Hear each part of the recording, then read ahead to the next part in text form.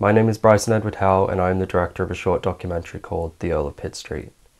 The film is about a local entrepreneur, Mark Lagan.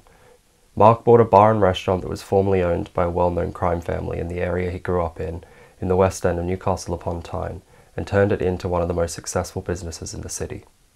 His story was one that instantly appealed to us and was something that was both very cinematic but also quite earnest. And it being a profile piece, Mark himself and his larger-than-life personality had a big impact on us wanting to make this film. This film was made as part of our Introduction to Factual module at university here in Newcastle, working in a small crew of 4 people.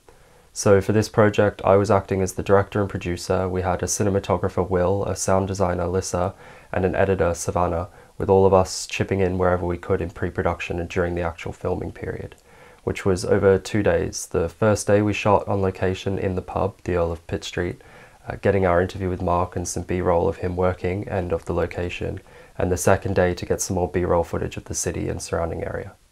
I had met Mark about a year before we made the film through one of my tutors. He is known as a sort of local celebrity, and over a few drinks we got chatting and he started telling me some of the stories from when he was younger in Newcastle, and I instantly sort of mentally noted that he would be a fascinating subject for a film or profile piece. So when the opportunity came about to make this film, I jumped on it. This wasn't my first film or documentary as a director, but it was my most ambitious in terms of really wanting this to feel a level above just another student film and of a higher quality than the films we had made previously.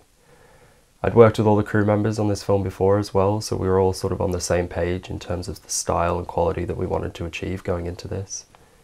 And at points it seems maybe we have been a bit overly ambitious, especially working to such a tight deadline. We had about 2 weeks to make this film. So, for example, when in post-production we had realised that our 2 interviews' audio quality weren't exactly the same. We had to try and sort of self-teach ourselves how to do a complete sound mix while working under this tight deadline, which was a big challenge. And the reason we had to do 2 separate interviews was because of the nature of some of the stories Mark was telling us. We did a pre-interview as well. As some of the people they were about, we had to be completely sure that Mark was okay with putting these stories into the film, as we didn't want to cause any trouble for him or anyone that may have been involved. In the end though, we were very happy with what we ended up with, and as a finished product it was definitely the most polished and professional piece that we had made up to that point, and we were looking forward to raising that bar for ourselves going forward. And most of all, when Mark finally brought himself to watch it, he was very happy with how it turned out, so that was a big relief for us. Thank you. I hope you enjoy The EARL of Pitt Street.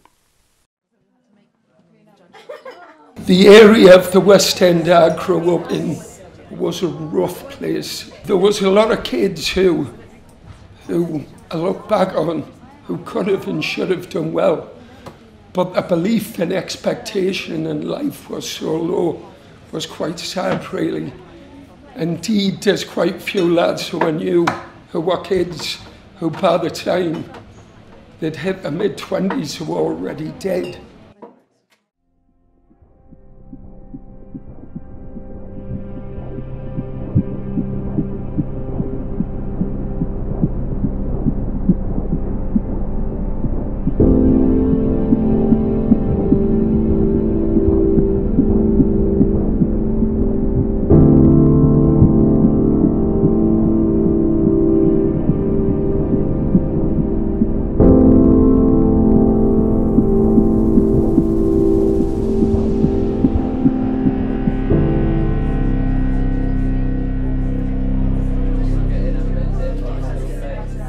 The EARL of Pitt Street was owned by a family called the Sayers, who were a well-known Newcastle family.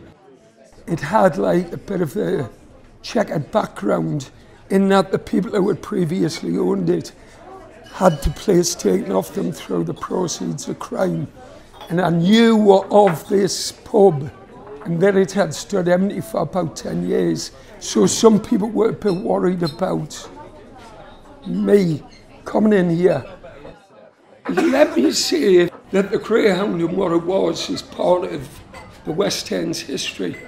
Cities always get bigger, and the Greyhound is now becoming part of the city as the EARL of Pitt Street. And I love that I've got a place, there's such a melting pot in my old neighbourhood where I grew up.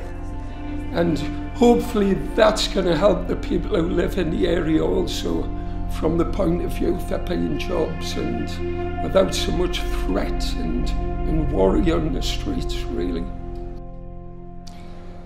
I actually stumbled into the restaurant business. I left school not having passed any exams, and I was fortunate enough to actually get a start in a place which was actually regarded as a very posh restaurant. I realised probably that it was something I'd done well after a couple of years, and then it eventually became my mission to actually do it on my own terms and have my own place. And indeed, it also meant you were more in control of your own life and existence.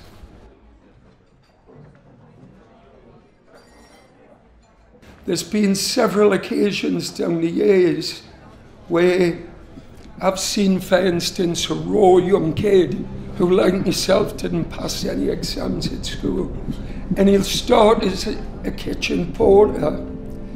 And if you see somebody who's got the graft in them, in the application, you want to encourage them to step up and become a chef. It's an incredible struggle.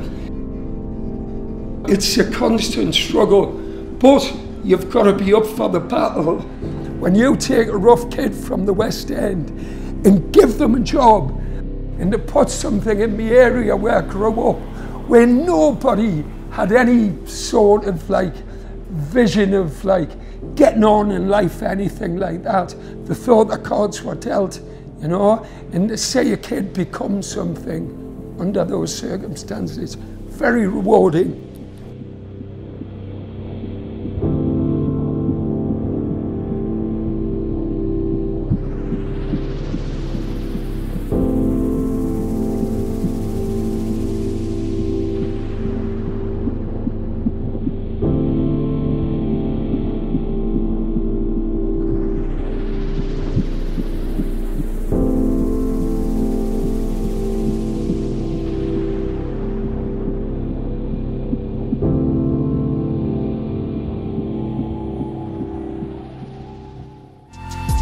Thanks for watching, and don't forget to subscribe.